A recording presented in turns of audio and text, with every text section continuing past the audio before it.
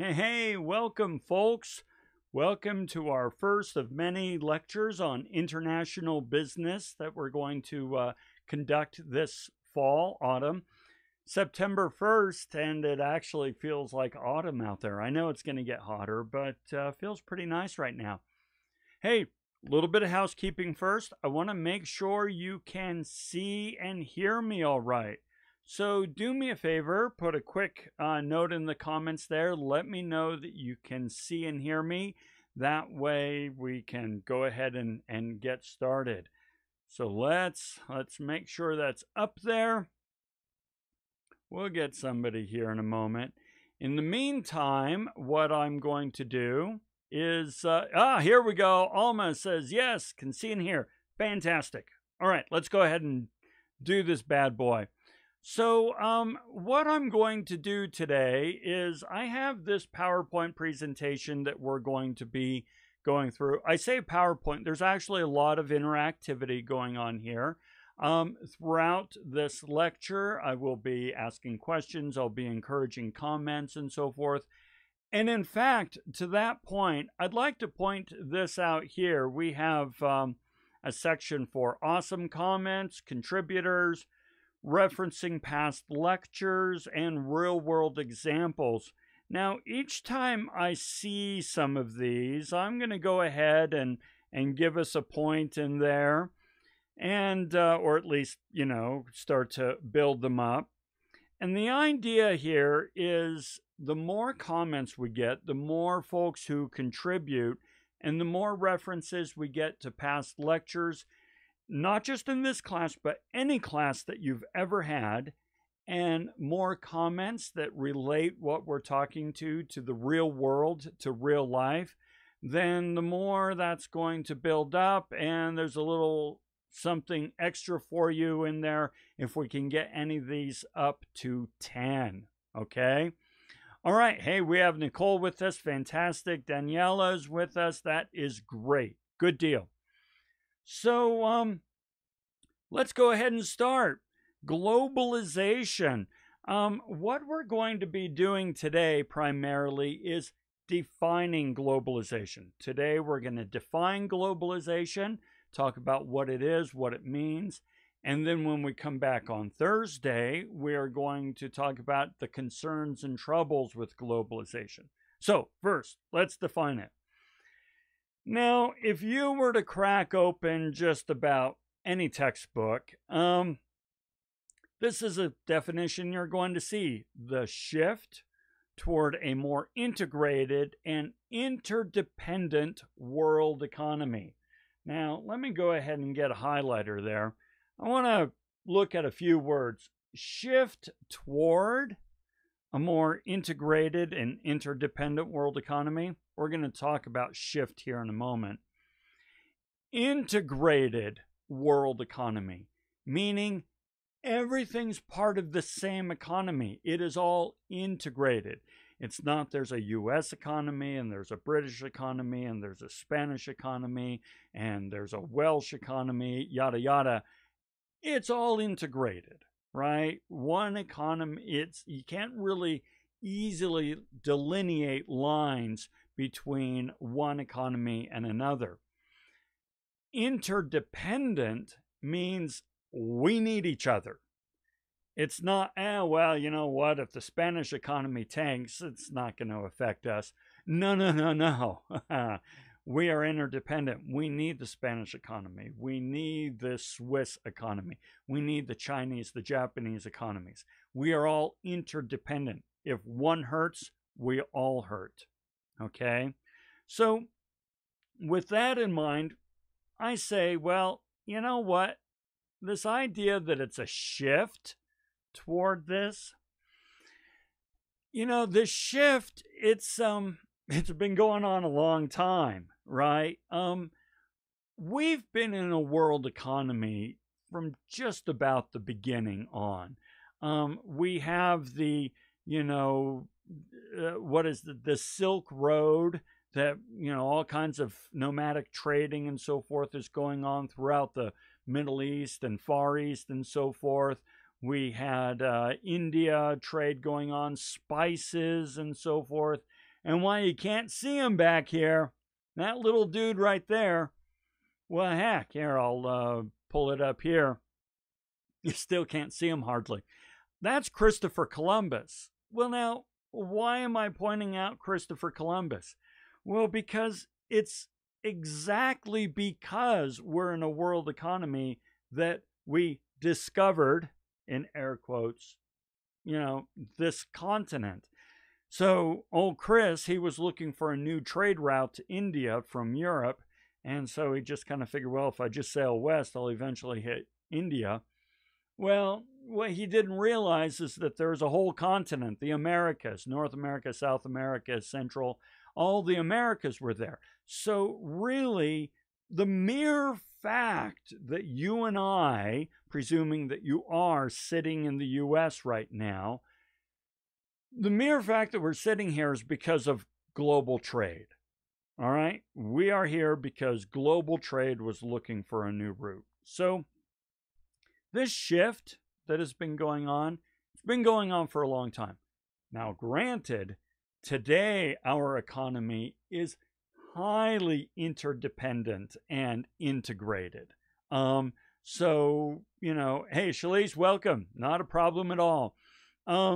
So it's much more today than it ever was, but it's been this way for quite a while. Okay, so let's play with this a little bit more.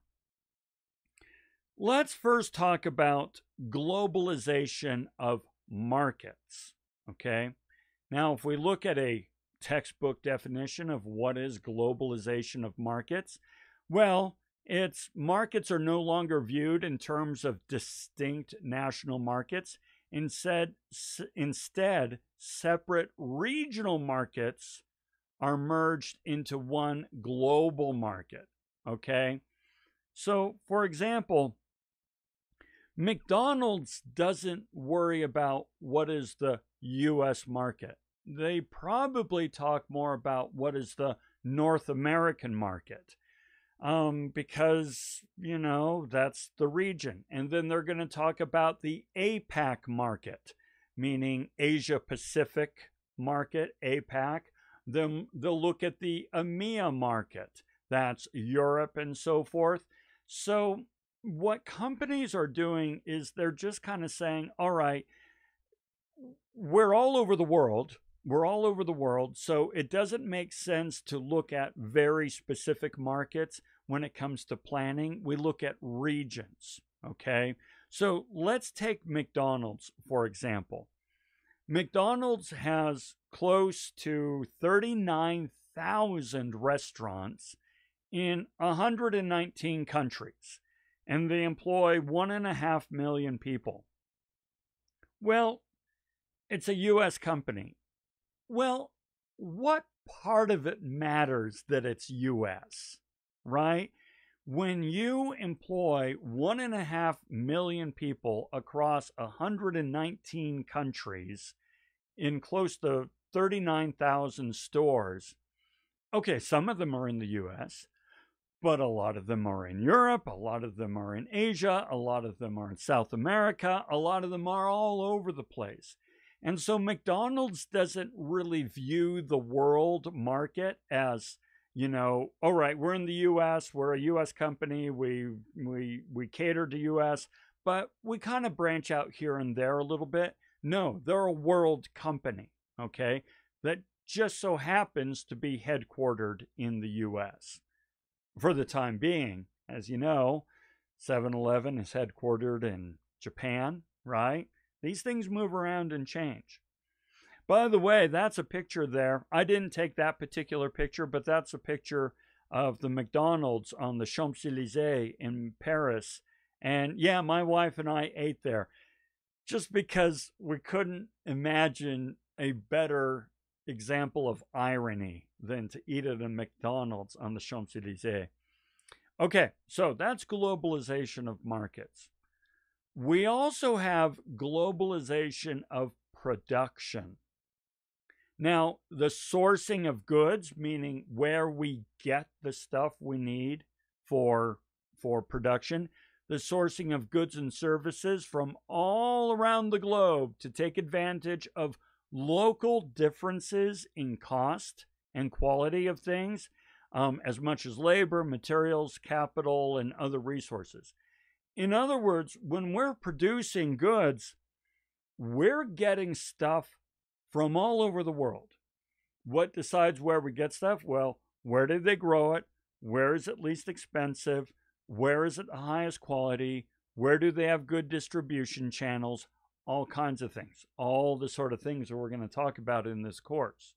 So, for example, if we look at Starbucks, a single cup of Starbucks coffee can depend on as many as 19 countries. So we're looking at coffee beans, we're looking at milk, we're looking at sugar, we're looking at the paper cup, which is made up of its own constituent parts, right? Starbucks coffee is a global hub that connects some of the poorest countries with some of the wealthiest, which we're going to be talking about, especially on Thursday. But you have some of the poorest countries in the world helping produce a $4 to $5 cup of coffee for the hipsters out here in the US. All right. So we're going to be discussing that. But the point of this particular piece is everything is sourced from all over the world. All over the world. And Shalise just said, that seems crazy. I never thought about it that way. It's really true. You know, it's a fully integrated economy, okay? And now we have one contributor and an awesome comment, so we get to start seeing those numbers go up. Trust me, you'll want them to go up. There'll be something at the end for you if they do. So keep contributing. Very good. Okay, so we have globalization of markets, which means we'll take anybody's money, right? We don't look at, countries, we look at regions, we look at the entire globe, and we have globalization of production, meaning we source all the materials and services we need from all over the world, wherever they can make it, wherever they can make it cheapest, wherever they have distribution channels, all that sort of stuff.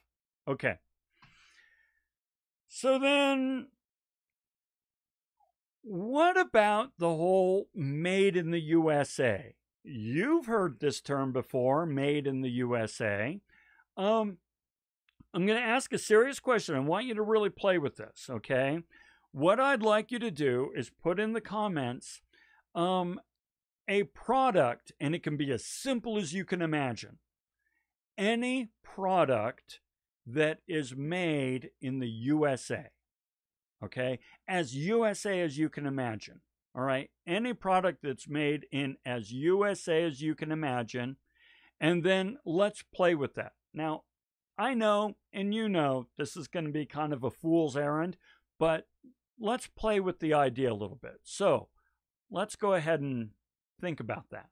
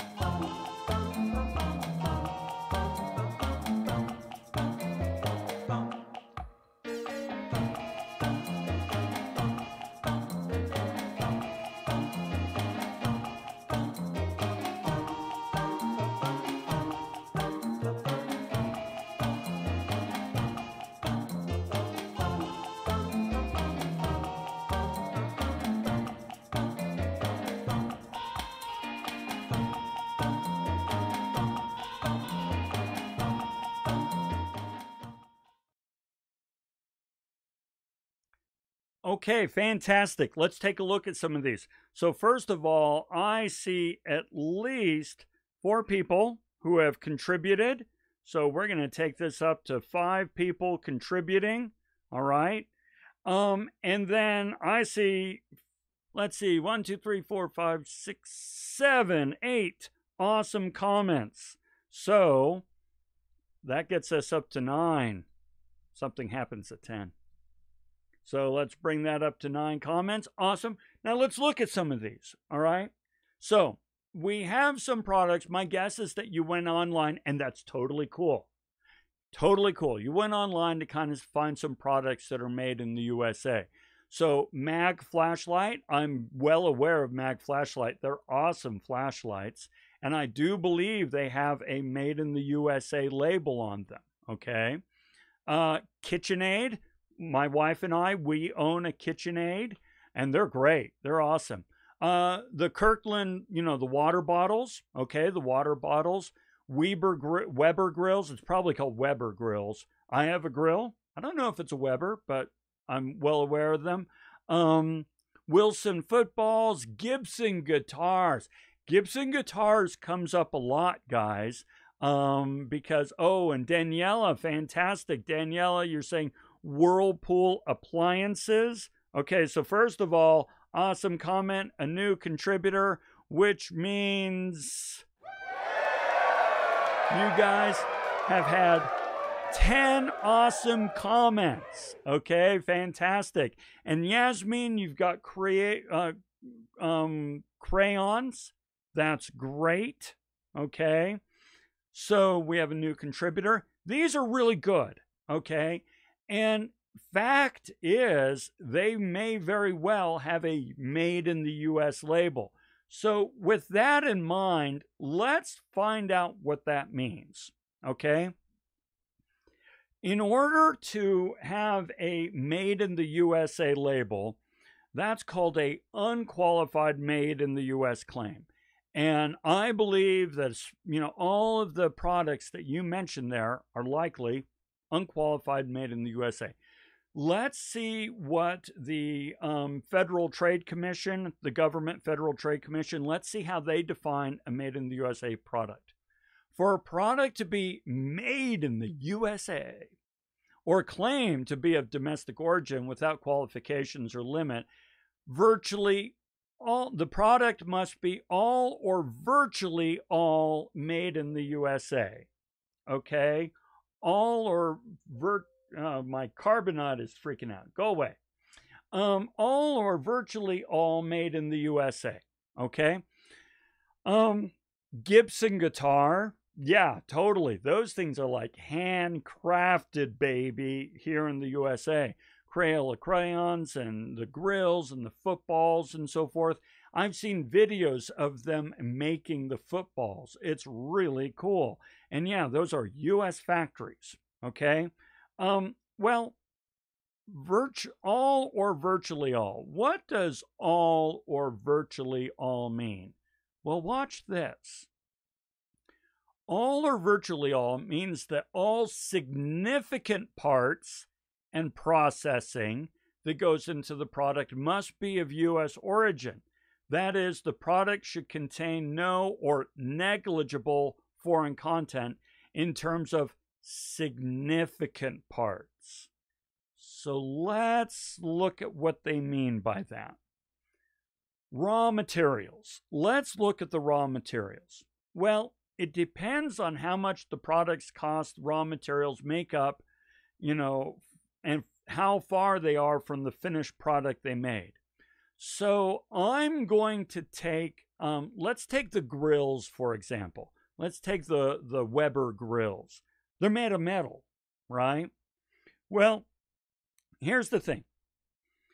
I think a Weber grill would very much count as made in the USA, even if the metal is from overseas. Why? Well, watch this. Let's talk about gold rings.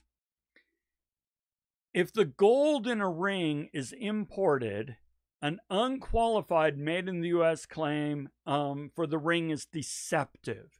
You cannot call a gold ring made in the USA if the gold is from overseas. Why?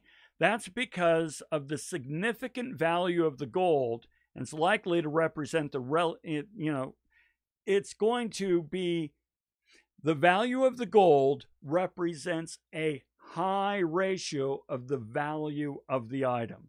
In other words, the raw material of the gold was worth $1,000 and the ring is worth $1,200. Well, 1,000 of that 1,200 is the mere fact that it's gold, and that's from overseas. And because the gold is an integral component, it is only one step back from the finished product. In other words, a nugget of gold isn't all that different from a ring of gold. Therefore, you really didn't do that much to it to really change its value. Therefore, you cannot call that gold ring made in the USA. On the other hand, let's take a clock radio or a Weber grill, right? By contrast, consider the plastic or the metal in the plastic case of a clock radio made in the USA. If the plastic case was made from imported petroleum, a made in the US claim is likely to be appropriate because the petroleum is far enough removed from the finished product and is an insignificant part of its value. So let me explain. Yeah, okay, the petroleum to make this clock radio or the ore to make your Weber grill, Nicole, it's from overseas. However, you've got to process the crap out of that thing, right? You can't just take petroleum, put it in a clock radio. You can't just take ore and put it in a grill. You got to process it and you got to change it. And you've got to significantly change the character of the raw material. And because you have significantly changed the character of the raw material, it's now no longer that raw material. It's very much removed, whereas a gold ring wasn't very far removed from the raw material. Furthermore, the value of the item, such as a clock radio or a grill, has very little to do with the value of the ore or the petroleum, okay? Therefore, yeah, made in the USA. Thing is, guys, we're still talking about foreign components. We are still talking about a highly integrated and a highly interdependent world economy.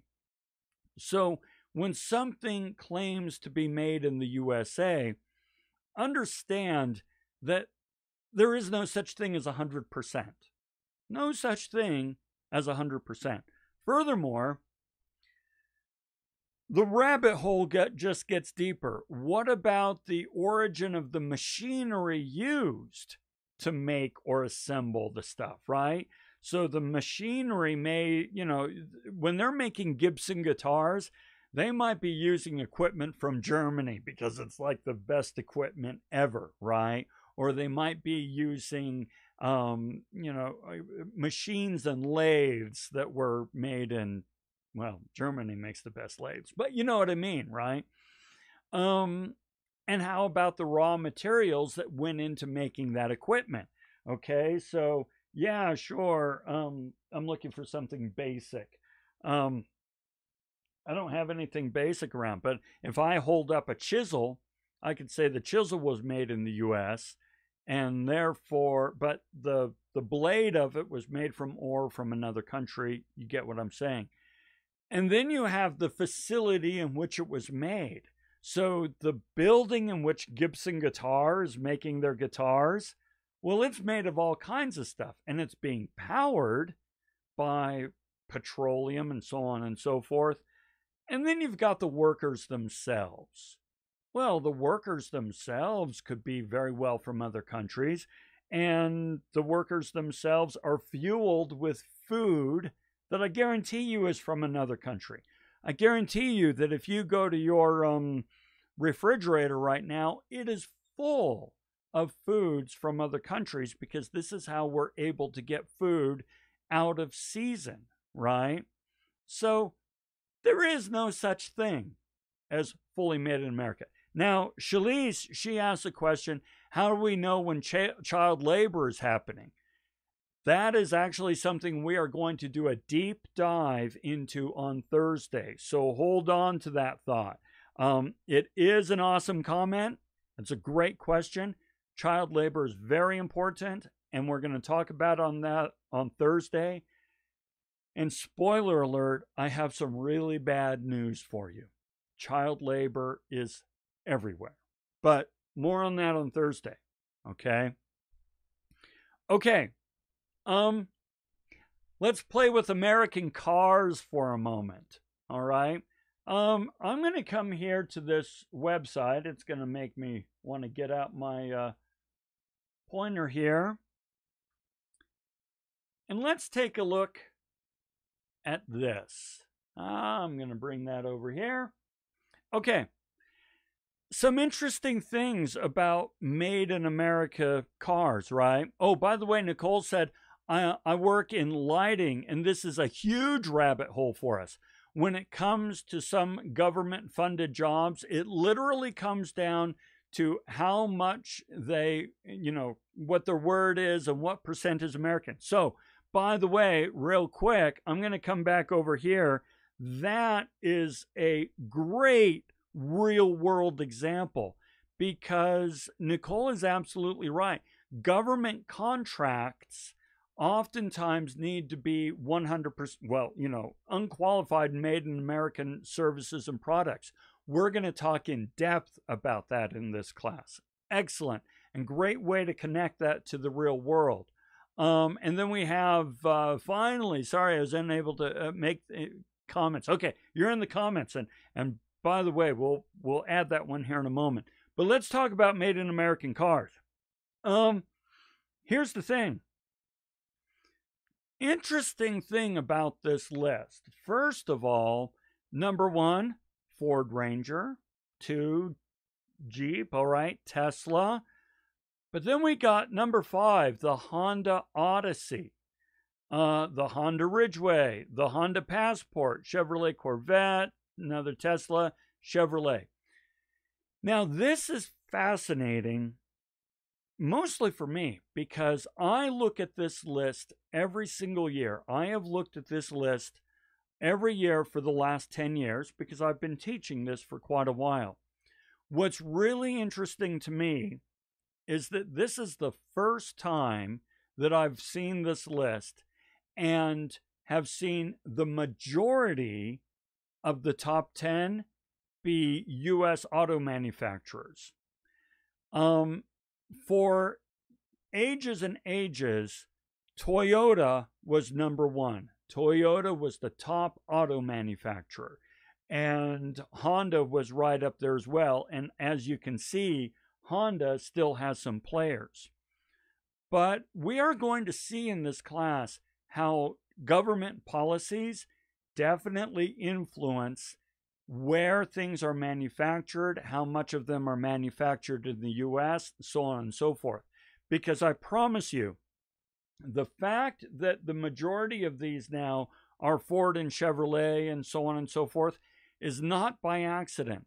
Government policy went into shifting these from Japanese auto manufacturers to U.S. auto manufacturers.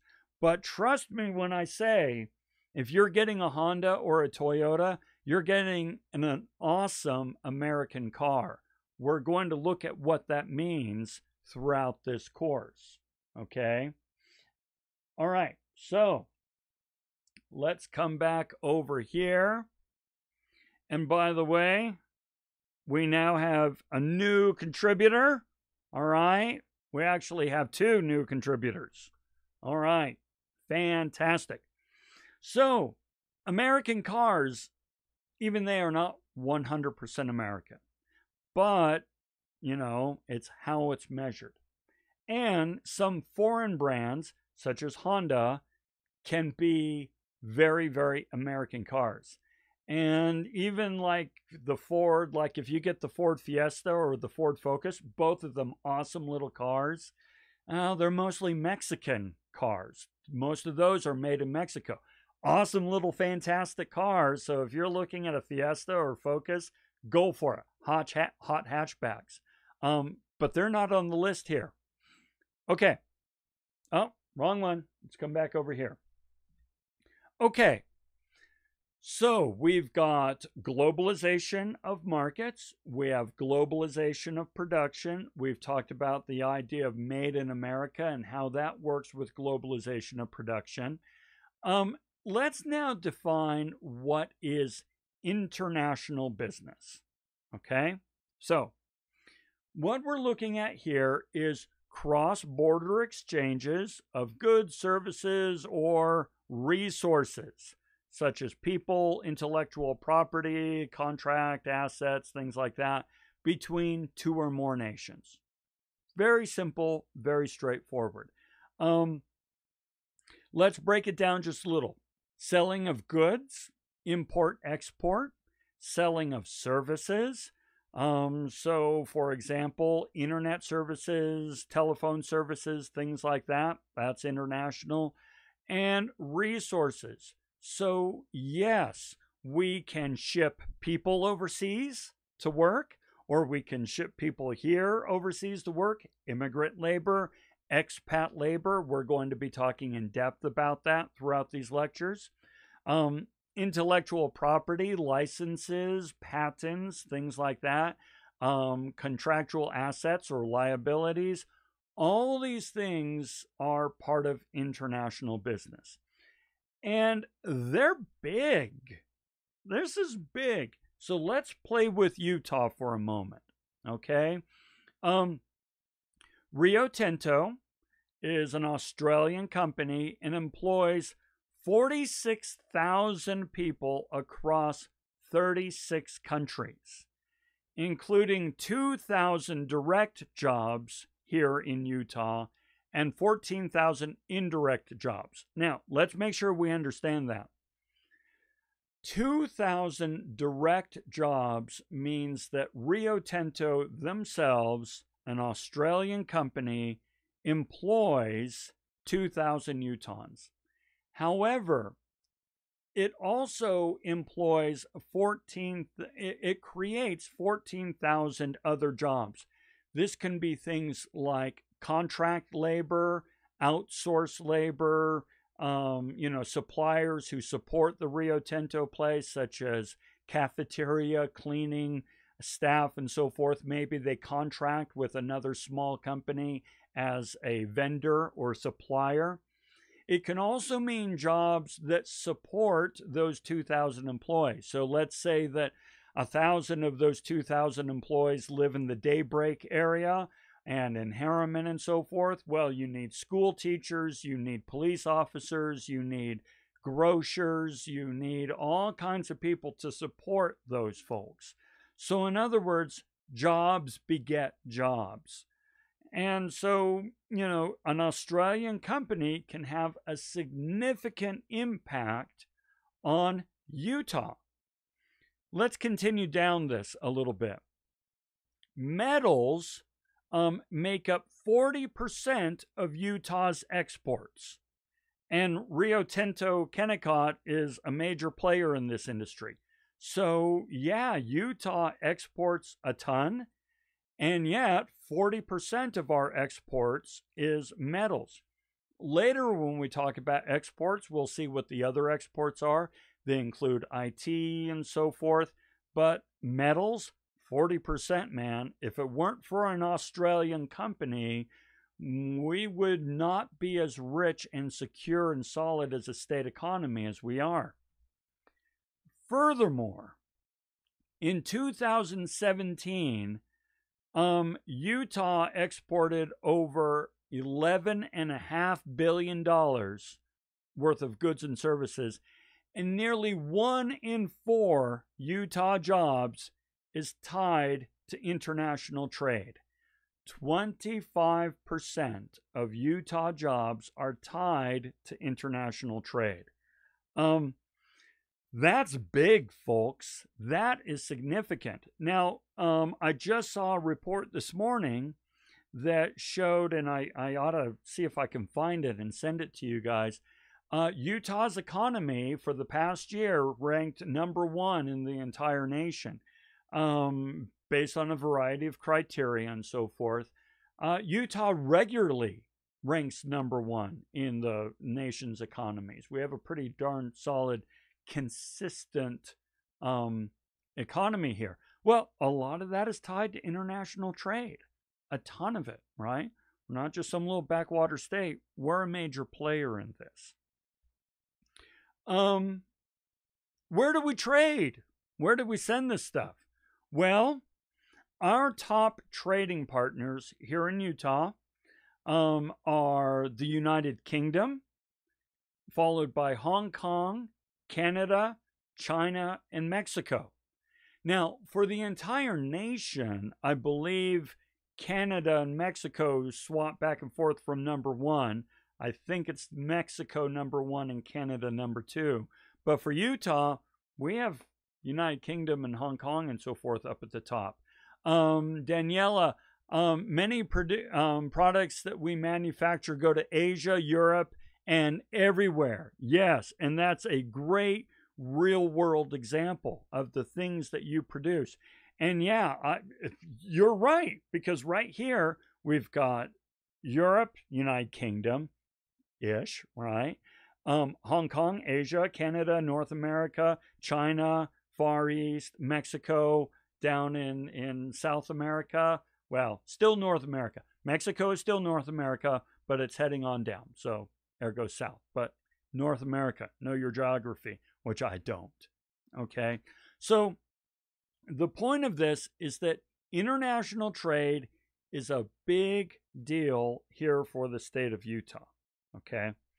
So that's what I wanted to explore today. Yes, I understand it's a fairly short lecture. We want to kind of work into this. But what I'd like to do is open things up for questions now. And before you drop off, don't drop off yet, do this. Send me an email that says 103710. Now, let me explain 103710. You were able to get, and Alma, we have you here, some apps such as Itak. I can't read it. It's over there. Itakagi or Itagi. You hire language tutors from all over the world. Twice a week, I work and live with a tutor from Taiwan. Other VP kids and, virtual and so forth, local friends. Yes, that is a great real world example. Thank you. Very good. Very good. Send me an email that says 103710. All that means is that you were part of the lecture today and you got us up to 10 and more awesome comments. We almost got to 10 contributors. That's going to be a little tough because we only have a handful of contributors, but that's okay. We'll get there. And real world comments. I want to give you extra credit for having participated in such a solid way through your contributions, okay? Through your comments. So with that, let me pause and see if there are any questions, any comments at all. And Ren, oh yeah, anybody, actually Ren, yeah, that's right. I didn't, thank you for calling that out. Just send me the email 103710. Everyone gets that extra credit. Let me see if there are any comments, any questions, anything that I can clarify. As I mentioned, this was a fairly short lecture today, but the others, as we get more involved, will become more involved. Next week, not next week, I apologize. On Thursday, when we come back, we're going to go into the dark underbelly of international trade, international business. Yes, it's pretty awesome. Yes, it provides us all kinds of amazing things. Yes, I'm a big fan, but that doesn't mean we should turn a blind eye to the real costs that it brings about. So that's going to be Thursday's lecture. So otherwise, everyone, thank you very much for joining. Have a fantastic Monday, and Tuesday, and we'll talk to you again on Thursday. I'm going to be sticking around, but in the meantime, we'll talk to you later. Thanks a lot.